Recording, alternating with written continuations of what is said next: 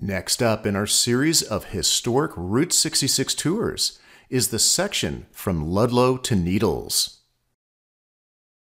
Similar to the previous one between Barstow and Ludlow, this segment is even more remote and is also twice as long.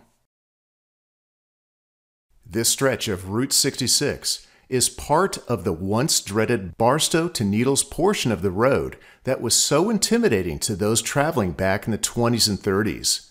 Most people had never seen a desert before, and the lack of civilization out there was a genuine worry. One interesting aspect to this segment of Route 66 is that it was one of the last two long stretches of the old road that was used until Interstate 40 opened in 1973. Looking at this pre-1970s USGS topo map, notice how I-40 doesn't extend far past either Ludlow or the other end. These mountains here posed a challenge for I-40's construction, but look at how much distance it cut off compared to Route 66, which followed a mountainless path to the south along the railroad tracks. Unlike the previous segment where I-40 is present most of the way, you won't see Route 66's successor for most of this tour. Personally, I remember riding in the back seat of the family car along this dreaded segment in the early 1970s. Imagine this road being so busy and choked full of trucks that cars couldn't pass, creating long lines of traffic. We often avoided this by taking a detour through the towns of Searchlight and Nipton to reach I-15, which had been a freeway since the 1960s. On the previous tour, I told you about the large number of bridges on Route 66 in the desert. This segment has the highest concentration of bridges of all. I'll discuss a little more about these bridges not covered in the other tours. I'll also frequently refer to this map from 1912 that shows Route 66's predecessor, National Old Trails Road. It stretches from Daggett to Needles. It points out all of the washes the road had to cross, which were later spanned by all those bridges. These maps, created by the Automobile Club of Southern California starting around 1910, were used for promoting the use of a new invention called the automobile, as well as travel access to Southern California. As you can see, the maps illustrate a lot of detail, so that motorists would know what they would encounter on these troublesome desert roads. Just like our other tours, I'll use Google Earth to show our route, as well as the topography and landscapes we'll pass along the way. One more thing to notice when traveling this segment of Old Route 66. If you travel it from Victorville all the way to Ludlow, you will have passed by towns and places where people live today. They are here because they're closer to populated areas or near the two interstates. The ghost towns and sites we'll see in this segment used to be teeming with people too. People needed to work on the railroad back then. There was mining going on, plus people were traveling this then major thoroughfare known as Route 66. Today, that isn't so. The railroad needs little maintenance now. The mining panned out. And I-40 is the new major thoroughfare. Since these old towns were no longer close to any population center or a heavily traveled interstate, the people moved away and the towns simply evaporated. Now that you have some background, let me give you a summary of our tour. It starts where we left off on the last tour in the desert outpost town of Ludlow. We'll take a look around town and then head east. After leaving Ludlow, for the next 26 miles, there will be no signs of civilization, which is the longest stretch of remoteness in this entire tour. In that stretch, we'll pass by two towns that have been erased from the Earth's surface, Siberia and Bagdad. We'll see Amboy Crater in the far distance, and later, when we arrive, make a little visit to this interesting and pristine piece of geology. Right after that, we'll visit the resurrected, popular Route 66 town, Amboy. Continuing east, we'll drive past miles of roadside rock art that began in the 1940s and spawned a desert tradition.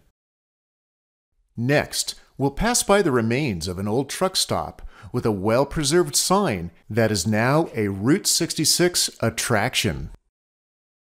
After that, we'll roll through the town of Chambless and then climb up to Cadiz summit. We'll then pass through more wide-open viewscapes of desert called Fenner Valley, where, again, we'll see few signs of human development. We'll also encounter this lone kiosk. Finally, we'll reach the town of Essex and take a close look at some of its old buildings and discuss Mitchell Caverns. We'll then pass by a bridge that was built in the 1950s, so Route 66 could go over the railroad tracks and onto a newer road alignment. Then, soon after that, we'll pass underneath I-40. The next town on our list is Goffs, with its historic schoolhouse and museum. Route 66 then meets up with US 95 as it heads back to I-40. We'll make a quick stop at Camp Ibis. Before ending our tour, where 66 and 95 empty onto I-40 for the final stretch in the Needles, we'll stop in and look at another forgotten town called Klinefelter.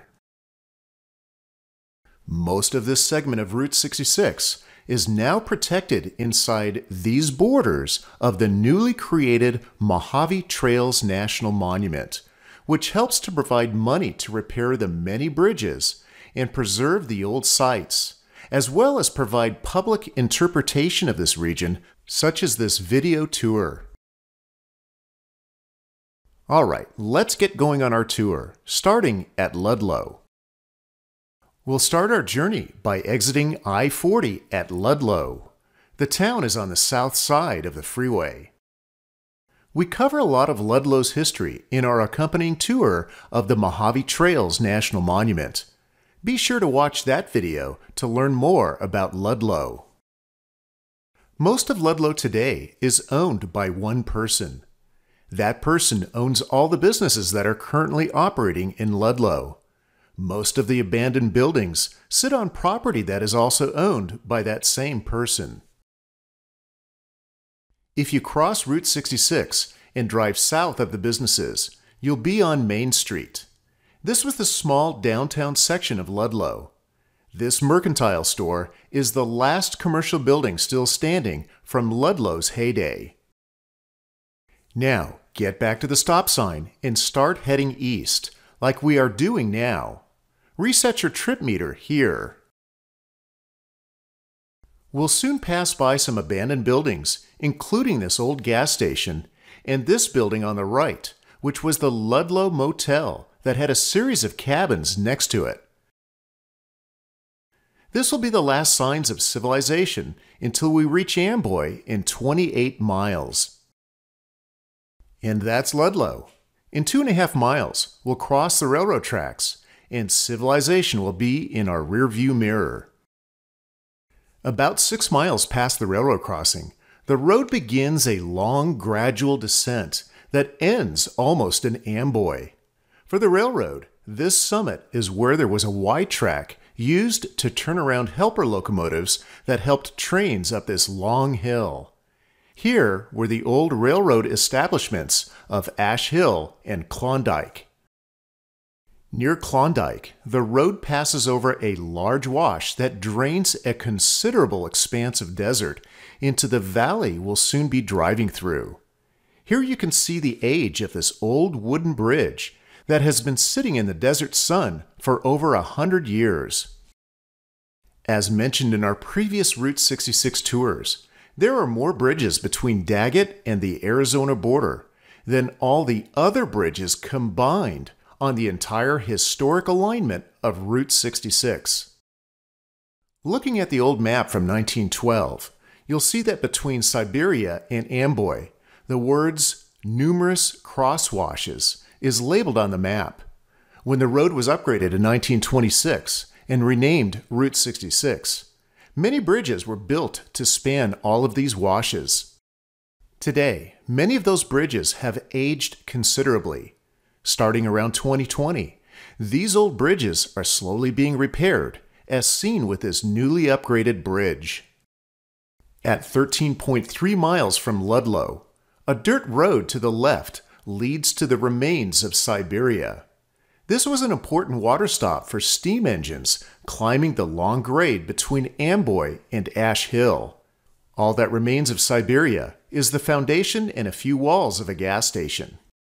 Incidentally, next to the gas station is this trace of an older alignment of Route 66 and its predecessor. If you look at aerial imagery at many places along this tour, you can see where the original alignment sometimes strayed from where we drive today. At 20.4 miles from Ludlow, we'll see another dirt road to the left, this one leading to where Bagdad used to be. Unlike Siberia, where there's one foundation left, there's nothing left of Bagdad. In its beginnings, Bagdad had more going for itself.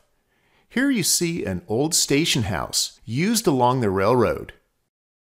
And here's a picture of the original Bagdad Cafe, not related to the one in Newberry Springs. You can see Amboy Crater in the distance. Several nearby mines also helped Baghdad's economy.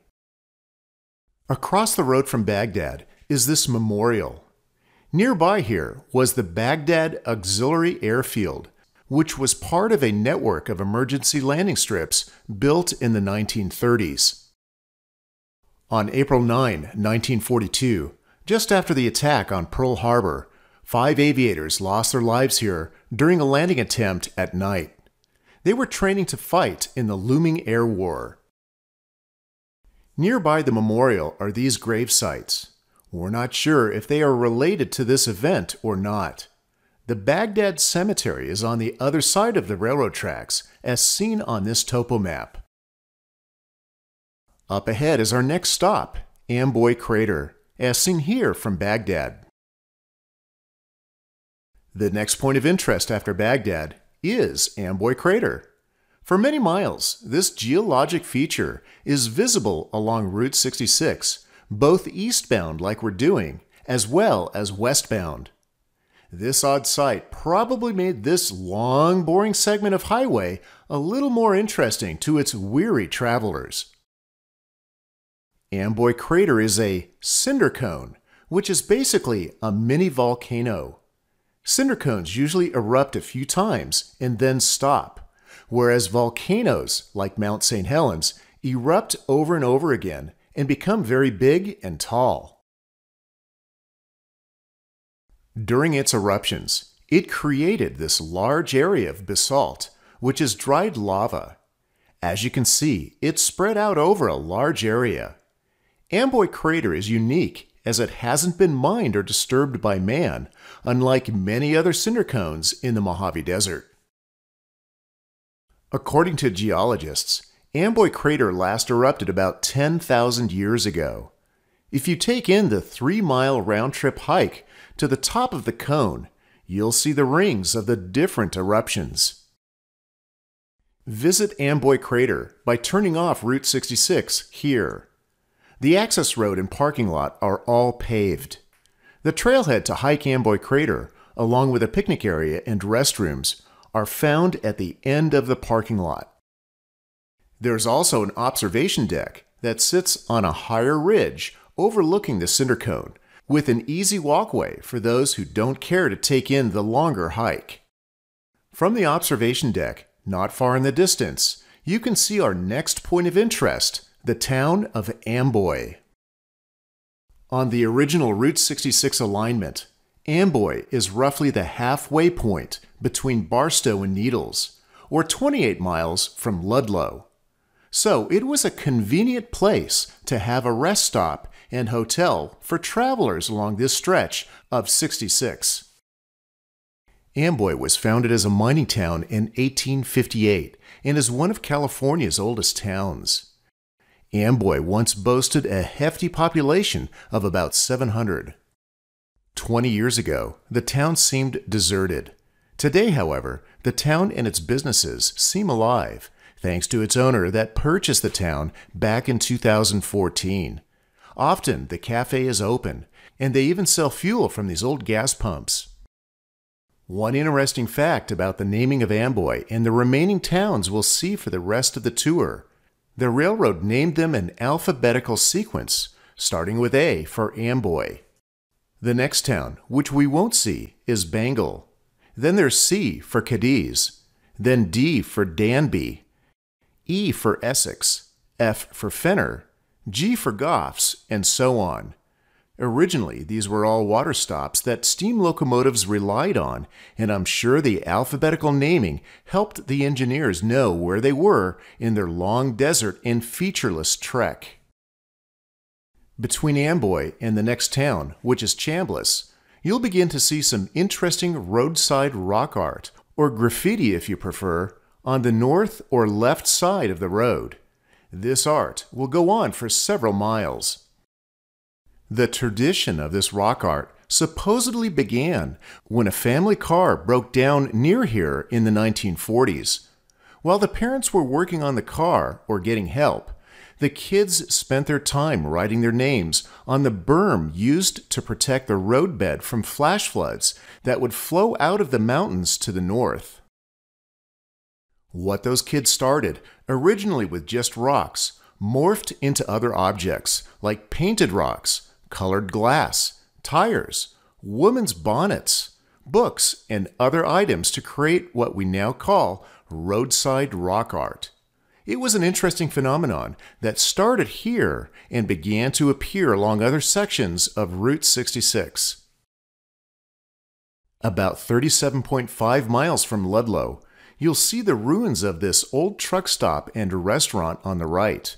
This is home of the now famous Roadrunners Retreat sign. The Roadrunners Retreat opened for business in 1962. It consisted of a restaurant and a Standard Oil service station, now known as Chevron. You can still faintly see the Chevron blue paint on the gas station. Unfortunately, the restaurant burned down in 2020. The pictures you are seeing are from 2014, before it burned, and then in 2023. There is a group of people that are working on restoring this property and lighting up the sign. A mile and a half down the road, we'll pass through the town of Chambless, also known as Cadiz or Cadiz Junction.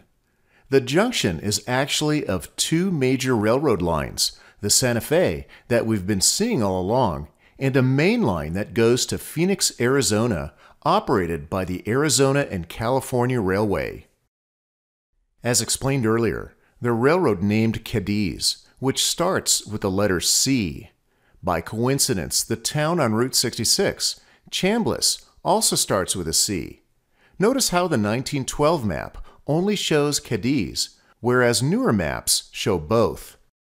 Chambless is named after James and Fanny Chambless, who opened this gas station and store in the early 1900s, then moved it to the new Route 66 alignment in 1930, and is the building you see today. This is how it looked in its heyday. Over the years, the gas station here changed brands several times, including Red Crown, Mobil, Shell, and finally Arco. After I-40 was completed, the store here lingered on because of traffic from San Diego and Palm Springs, but eventually closed in the early 1980s. On Cadiz Road, behind the remains of the store, are a bunch of cabins that were part of the business. Incidentally, Cadiz Road, which is dirt, continues for almost 50 miles to the southeast through Cadiz Valley, a huge remote desert region. When we visited Chambless in April 2023, Route 66 was closed at Chambless due to damaged bridges. If you plan your Route 66 trip anytime before 2025, you may run into road closures like this, but the detours are typically easy. After heading east from Chambless, the road climbs up and over Cadiz summit. At the summit, you'll find the burnt remains of the cafe and gas station of the same name, Cadiz Summit. Since the ascent to Cadiz Summit is a little steeper than other gradients along desert segments of Route 66, older vehicles of the day had difficulties conquering it in the desert heat. Countless vehicles were repaired here or had to recover from an overheated radiator. In its heyday, this little spot was a hub of activity in the 40s and 50s. The owner was well liked as he helped and traded with many of the locals. After crossing Cadiz Summit, we'll travel another long stretch of open desert called Fenner Valley. Just over 2 miles from Cadiz Summit, you'll see this pullout with a kiosk on the right, overlooking the vast desert viewscapes, where the only signs of human development might be a passing train. The signs explain various aspects of historic Route 66. We were part of a tour organized by San Bernardino County that educated people involved with the preservation of the old road in this forgotten corner of the county. About 17 miles past Cadiz Summit, or about 60 miles from Ludlow, we reach the town of Essex. Here you'll find some more interesting ruins of old buildings from a vanished time. This old post office is still open, but only for the locals to get to their P.O. boxes. Next to the post office are the remains of the wayside garage, cafe, store, and camp. This is the way it looked in 1932, and this is how it looked in 2023. Behind the Wayside Cafe are several remains of buildings and businesses that used to thrive here along busy Route 66 before 1970. There's also some nice artifacts to see here, but just remember they are on private property. Essex was known for having free water, which was a valuable commodity. Water was fetched from a classic well near the road. On March 25, 1977, all the residents of Essex at the time, about 50 in total, got their 5 minutes of fame by all being on The Tonight Show starring Johnny Carson. Essex had no TV reception, and in order to get reception, thousands of dollars needed to be spent on installing a device called a translator. Johnny found it interesting that such a town existed, so he invited them all to Burbank to be on the show. After the airing, a company decided to install a translator at no charge so that Essex residents could finally watch TV. Rather than me telling the entire story, hear it from Johnny himself by using the link above or in the comments to watch this snippet of The Tonight Show. During the Route 66 era, Essex was the gateway to Mitchell Caverns, which are spectacular limestone caves that have been fascinating travelers along the Mother Road for decades. Jack Mitchell began giving tours of the caverns located on his property about 22 miles northwest of Essex in the early 1930s. The caverns are now a state park that is encapsulated by the Mojave National Preserve. See our video tour of the preserve to learn more. Continuing on Route 66, in less than 2 miles from Essex, a fork in the road is reached. Bearing right takes you on a bridge that crosses the railroad tracks and beelines it to I-40 in Needles. This was a realignment of Route 66 that was created in 1930, resulting in a shorter route. It has been closed since 2021 due to more bridge washouts, and since the road is rarely used, there's probably no rush in repairing it. Bearing left is the way we'll go in this tour. It follows the railroad and the alignment of the original National Old Trails Road in the 1926 to 1930 rendition of Route 66. On maps, this segment of Historic 66 is called Goffs Road. Route 66 passes under I-40 in about 5 miles and passes by the town of Fenner. All that remains of Fenner in 2023 is a modern Chevron gas station and the remains of a few old roadside businesses. Just like the other towns we've passed since Siberia, Fenner was another water stop on the railroad. With the increase of traffic when National Old Trails Road opened, a gas station was built in 1912. When Route 66 was realigned in 1930, as we learned earlier, Fenner went into decline and many people moved to Essex, which remained on Route 66. Continuing on 66 for about 10 miles leads us to Goffs. This is another town that suffered from the 1930 realignment.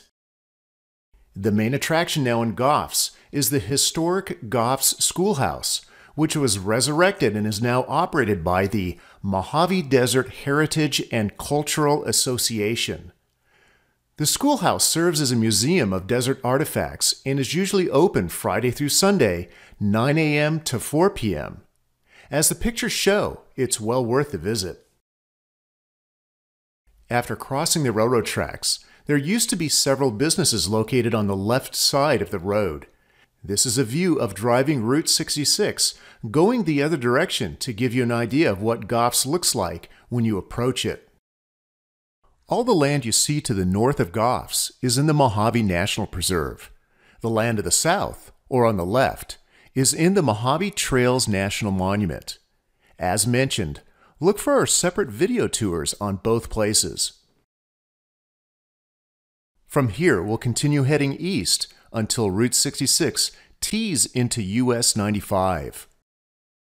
Turn right onto US 95.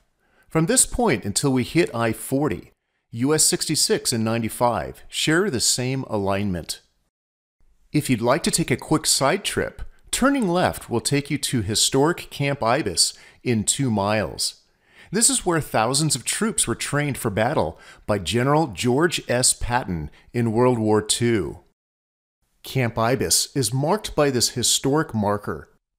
Other than the many roads that crisscross this area, nothing else remains of what was once a bustling military encampment. After turning right onto US 95 from the T, in a few miles, the remains of another town called Klinefelter can be seen. Unlike all the other towns you've seen in this tour, this one is different because of all the palm trees. Naturally, the palm trees are a sign of water, in this case, a spring. Along with the palm trees, the primary landmark in Klinefelter is this honey stand. It has been selling honey here for many decades. And less than 2 miles from Klinefelter, 66 and 95 funnel on to I-40, where you can simply drive into Needles using the modern highway.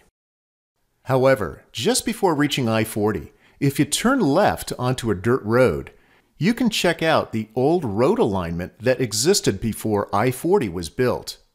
From here to Needles, however, I-40 was built on top of the old alignment, so there's nothing historical to see. And that's the end of our tour. We'll zoom out now using Google Earth and look back at our entire tour route from Ludlow to just outside of Needles.